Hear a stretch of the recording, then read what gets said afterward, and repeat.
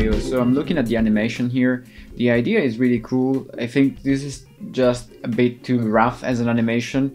It's not yet a finished blocking in my opinion, so there is a lot more work to go into the actual animation before it could be considered a finished shot. So let's have a look at what can be improved in here. So the story is that this guy sees these eyes in the dark and then he's scared, bounces into or trips over the light switch, and then suddenly he manages to pull the light switch on again, and then the monster is gone. And this thing repeats itself forever and ever. It's a nice loop, I think. The problem we have is that as the guy triggers on the light again, we really want the guy to look around and see where the monster is gone. Without that, this story is a bit weak. Right now you do have some of the poses there, but essentially you're floating left and right in there, you see? You just float, but really if you're looking at something, you're looking for something, you look, stay there, or look, stay there, and dart somewhere else, and then move.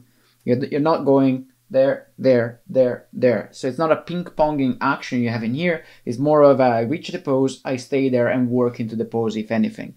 So in my opinion, I think you could finish this animation a lot earlier. I think you could finish the animation somewhere over here at 1 to 6 or so. And what you really want to have is the guy looking around and trying to understand where is the monster gone. And as he's looking in the direction where the monster was earlier on, the monster opens his eyes up.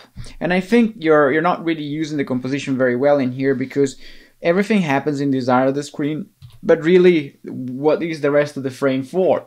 I mean, at that stage, you could have put the lamp up here, if you think of it. You could just have cropped the whole frame this way, if you really wanted to use the composition this way. So in my opinion here, you either reframe and crop, or you put the eyes in here, and this way you create a diagonal line between the eyes and the character, which would also make sense, because if you look at the eyes in here and how low the eyes are compared to the floor, that would make it less likely for a monster to exist and being able to get that close to the floor. I mean, surely the monster would have a mouth somewhere, probably here. That would mean that the teeth are already into the floor there. So if you want this thing to look a lot more believable and appealing, the eyes should probably be somewhere over here, and thus you will be using your composition a lot better. If anything, I think you could even have the light up here, and that would look a lot better. You could still, I think you should still be able to crop. I think you still have a lot of framing that you're not using, and it's not useful to have it there. I think the eyes would work better if they were just opening, and you would have less frames to render and animate if the eyes would be just opening more or less in the same position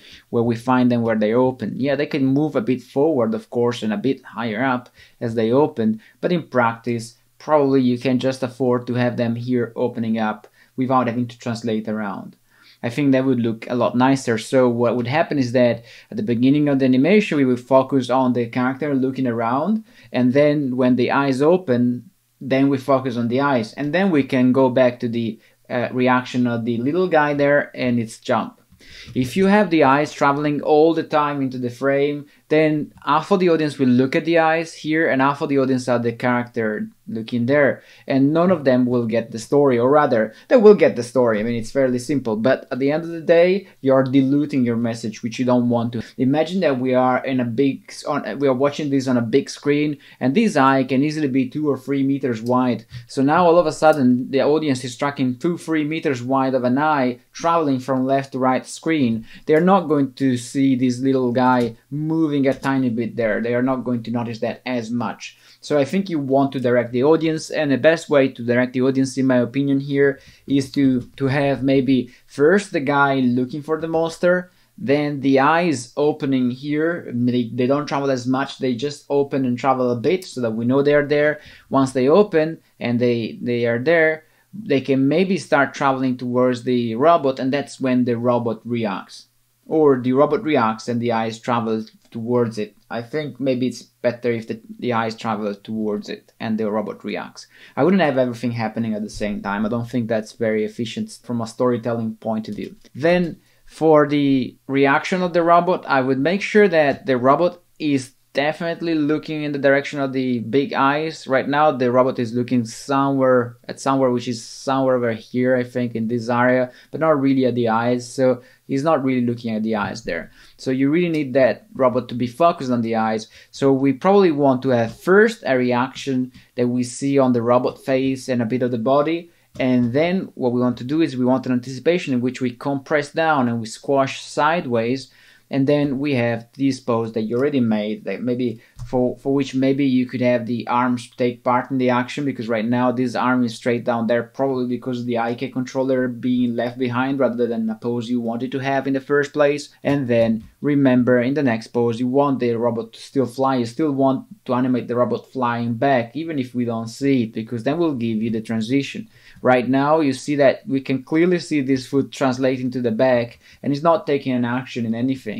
It's just probably the master translating to the back there. Then you can, as I said, you can switch the light on there, and then you can go straight into the routine of looking for the monster there, which would give the character a lot more story if you think of it. Of course, you need a design for the lamp, you need a design for the lever, because there is no design in there. I wonder if it wouldn't be better to have maybe the left foot in here and the right foot already sort of rotated towards camera, so that the character would be, the middle line of the character will be more towards the camera, and this means that you can look already in the direction of the monster there while you pull the lever. And also remember, it's a lot easier to constrain both the hands to the lever, to control on the lever, rather than the lever to the hands, or animate the two things individually. It will stay there forever if you do animate the two things individually. So constrain the two hands to the lever there rather than the other way around. Here, this is not blocking nor animation, because you just are rotating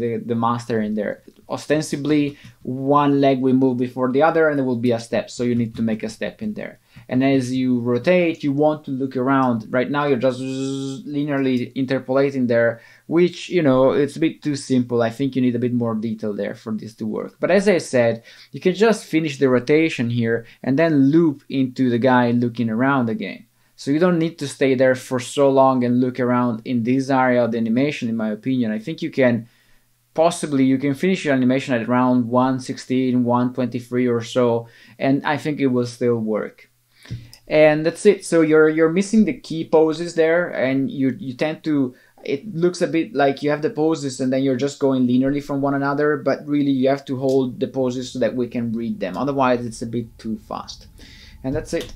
Have fun.